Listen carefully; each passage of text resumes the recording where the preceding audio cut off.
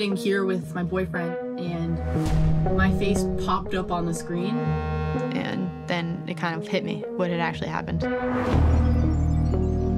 Deepfake videos, which are manipulated using AI, can make someone appear as though they're saying or doing something that they're not.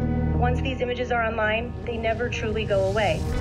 The detective that got assigned to the case, he said that it's disgusting what happened, but the person had a right to do it. Like, they didn't break any laws.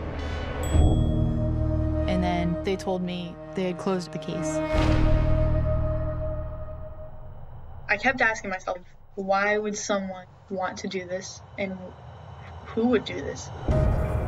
Okay, all I have to say right now is holy about 20 minutes ago, I found out that I know the other girl who this is happening to. This is definitely a weird situation that we're in. I'm just more mad that they put my name out there.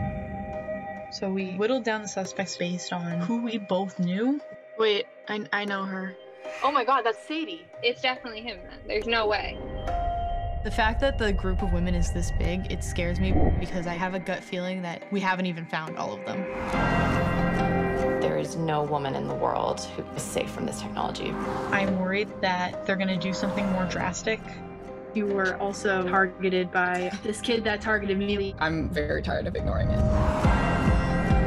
I believe that in his mind, he's getting back at us for wronging him. I now know his name, where he lives. I'm angry.